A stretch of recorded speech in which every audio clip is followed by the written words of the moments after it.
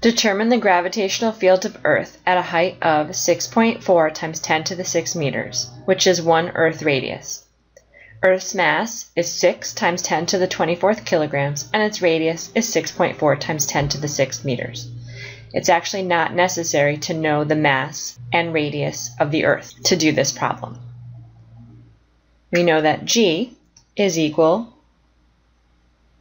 to G m over r plus h squared.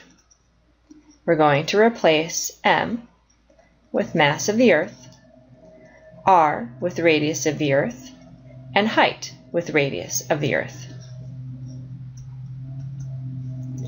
So we get G, mass of the Earth, over 2 radius of the Earth squared. So this becomes G me over 4 re squared.